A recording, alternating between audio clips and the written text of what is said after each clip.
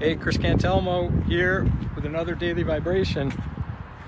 And I was just thinking about the Grateful Dead again. And God, I've got so many great Grateful Dead stories.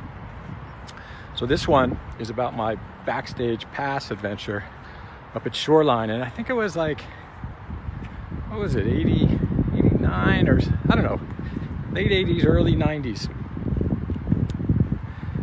Probably early 90s. Okay, so my friend from Yale, Peter Klein.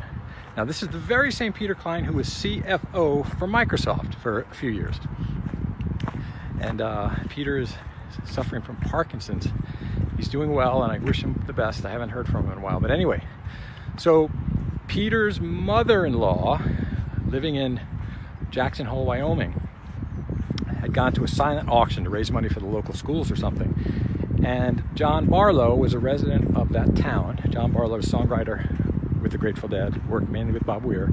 Barlow had donated 2 backstage passes for this Grateful Dead show in Shoreline. I think the backstage passes could be used at different shows, but we just had to tell him which show we could make, and then he arranged for the backstage passes.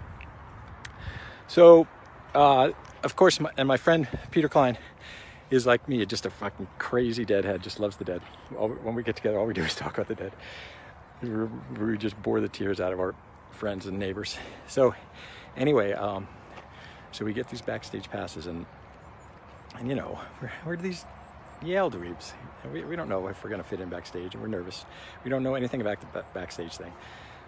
So we get there early, of course, and we go in and we show our passes like we're important people. We get ushered to this backstage area, and it turns out it's not really that good.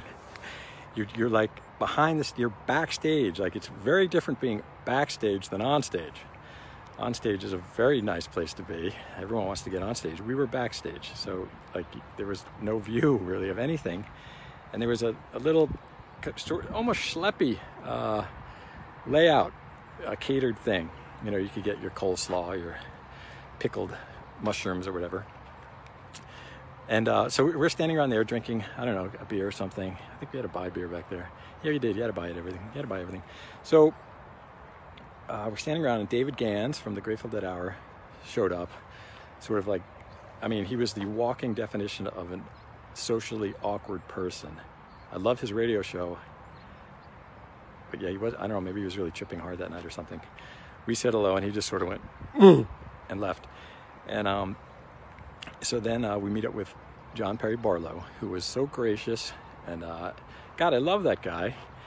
You know, we always wore that bandana, and so he had that sort of elegant cowboy style, and he was a great songwriter, obviously, and a very great leader in freedom of the internet, freedom of I'm forgetting his very important the name of his very important entity, but I'll remember it. So anyway, we got to talking with John Perry Barlow. He was very nice and told us if we were ever up in Wyoming to please stop in and visit him.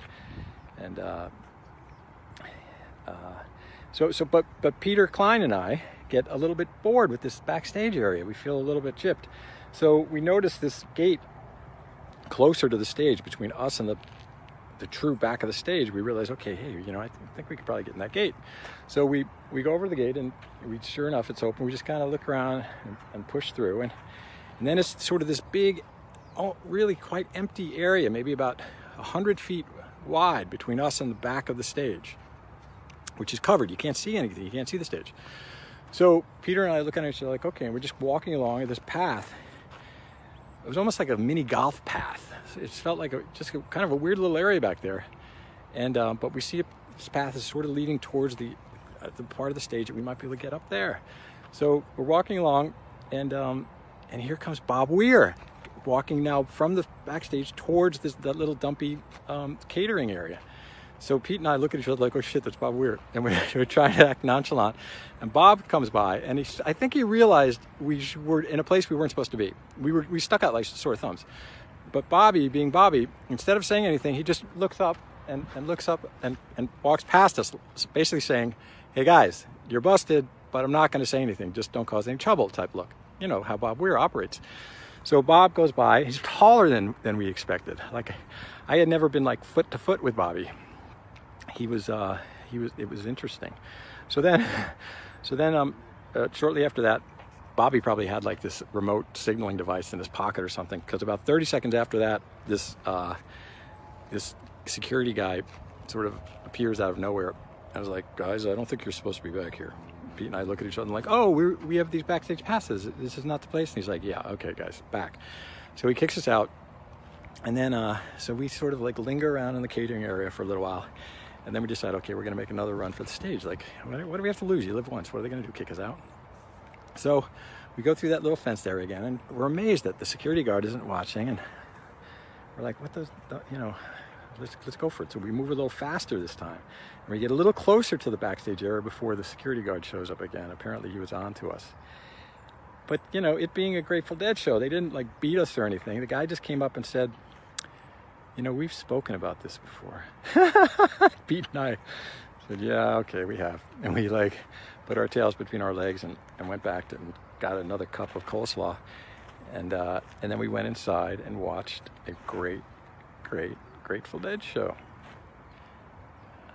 We miss Jerry. We love Jerry. We love the Grateful Dead. Hi, Bobby. Hi, Phil. Hi, Billy. Hey, Mickey. Hey, Brent. Oh, Brent, you're up there. I love you. Chris Cantelmo with another vibration.